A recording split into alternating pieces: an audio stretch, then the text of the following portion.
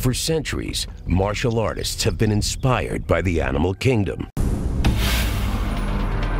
The foundation of Kung Fu dates back to the Shaolin Temple in the 6th century AD. By the 1600s, many animal styles of Kung Fu had been developed. Fighting techniques modeled after the biomechanics and motions of animals. The lightning-fast strike of the snake. The balance and evasiveness of the crane. The deadly accuracy of the praying mantis. The agility of the monkey. And finally, the raw power and fearless aggression of the tiger. State-of-the-art 3D animation and cutting-edge motion capture technology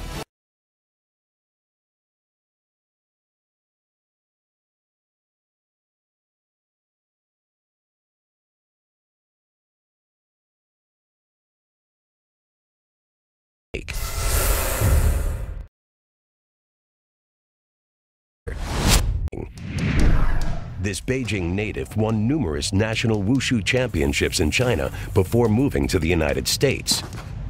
速度 speed. Her specialty is speed. 蛇拳 the snake.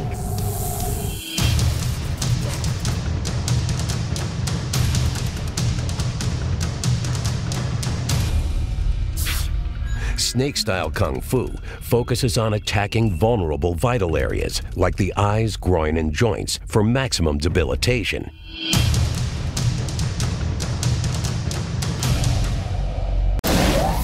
The key to Li Jing's accuracy is hand-eye coordination and muscle memory. Repeating an action over and over again fortifies neural pathways in the central nervous system, allowing a person to perform this same action without conscious input from the brain.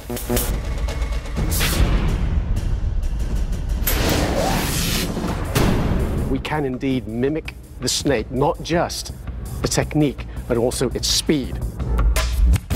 Modern science confirms that a Kung Fu fighter can master some killer moves from this deadly reptile.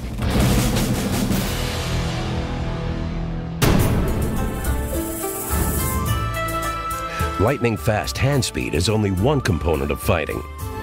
The foundation for all sports is balance. So centuries ago, martial artists began to study one of the animal kingdom's most famous balancing acts, the crane. The crane. Balance. Grace. Evasion.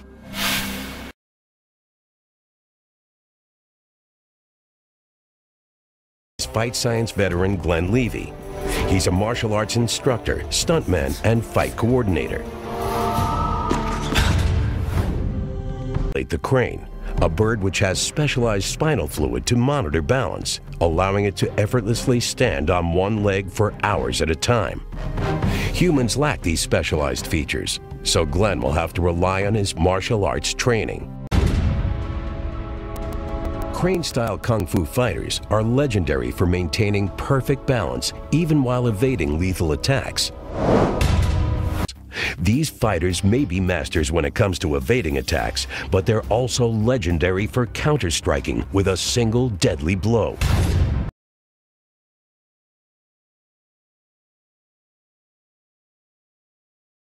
But in a fight, the best defense is sometimes a good offense.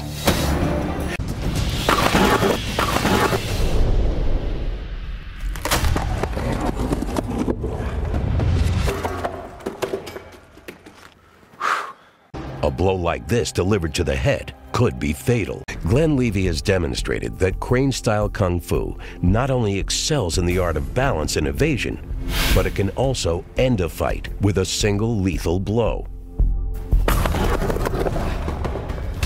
Yet a martial artist who has mastered the speed of a snake and the balance of a crane is still an incomplete fighter.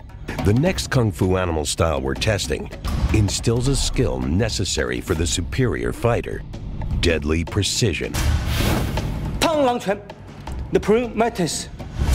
Our mantis challenger is Kung Fu expert Wang Wei. 精确 accuracy. 爆发力 explosiveness. 时机 timing. The praying mantis is an aggressive predator that uses its front legs to snatch its prey, with reflexes measured at 25 milliseconds. That's 4 times faster than the blink of an eye. Like the mantis, martial artists use their arms to make lightning-fast strikes. A low stance and swaying movements also mimic the insect.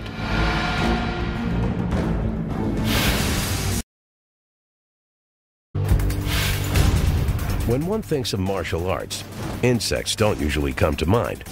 But early Kung Fu masters thought like scientists and studied how even the mantis could improve the man.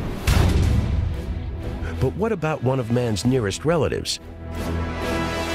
Could startling similarities between man and monkey be the missing link in winning a fight? Agility plays a vital role in the evolution of combat, which is why for centuries Kung Fu fighters have turned to the monkey style. We share over 90% of our genetic material with monkeys. But how do we compare to them as fighters? Can a man really fight like a monkey? Danny Ilabaka has volunteered to put his body to the test. Danny is a world-renowned free runner who has incorporated monkey-style movements into his training. The monkey.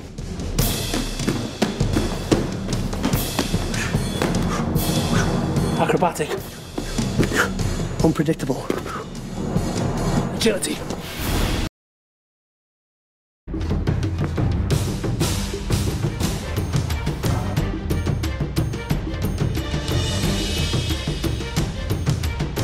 When he uses his arms to move across the structure, he must use 3 important skills: his strength, balance, and coordination. Pound for pound, monkeys are more than twice as strong as humans, so the stress on Danny's body is extreme.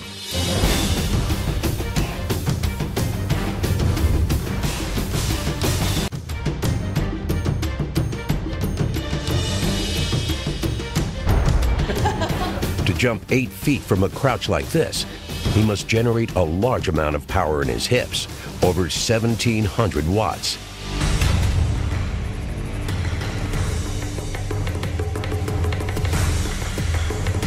During dismount, Danny uses the muscles in his legs and hips as flexible shock absorbers to absorb the final impact.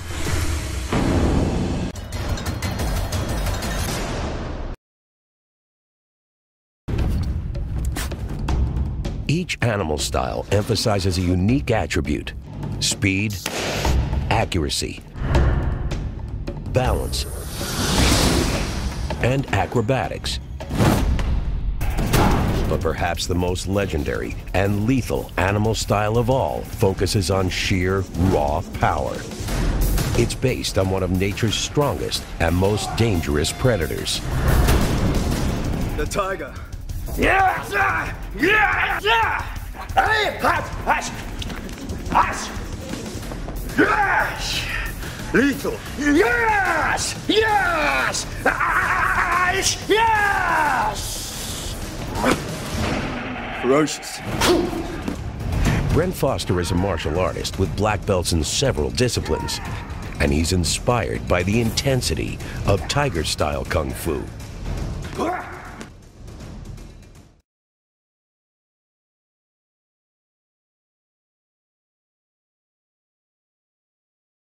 Heads.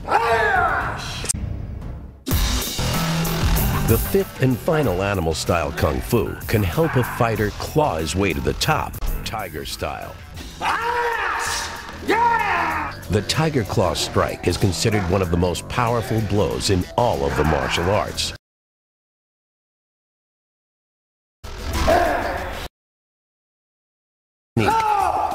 But for human fighters, it's the technique that matters most. But to actually have a live tiger in front of you, you can actually see the comparisons very clearly. Tiger-style kung fu is legendary for its explosive power and ferocious claws.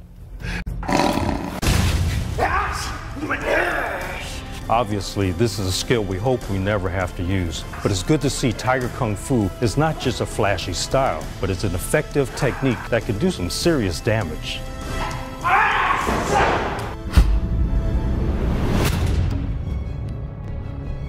Although humans might not have the same physical capabilities as the animals we copy, we can learn, adapt, and evolve.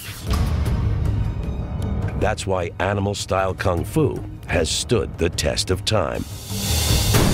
By combining the natural styles of different creatures, we can become more versatile fighters than Mother Nature's best. To reach the top of the food chain, some of the world's greatest martial artists learn to fight like an animal.